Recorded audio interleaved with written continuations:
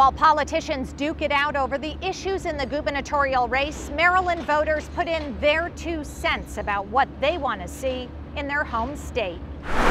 Monroe Street in West Baltimore, a microcosm of urban Maryland voters. Baltimore, the greatest city in America. I would love for that to be true. What did these voters want to tell the future governor, especially about crime? Governor, I want you to be more persistent. R.I.P. means rest in peace. I think we need more police. What about the environment? It's good to keep it clean though, so when you do go to the beach, you won't have to worry about being sick from the water and things like that.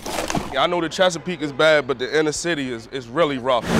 Another worry, jobs. It's just really hard. A lot of people are out of work, people who really want to work, but they just can't find the jobs.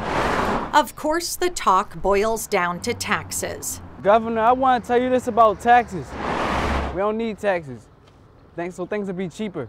The final question. My favorite food to eat in Maryland is like crabs.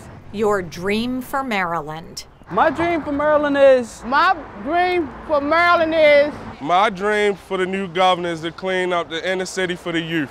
Be fearless. Why don't things get cheaper and cheaper? Charm city, you know, Governor, come on and charm us. Other issues that Maryland voters want gubernatorial candidates to take a close look at: education and health care. In Baltimore, Kathleen Cairns, Fox 45 News.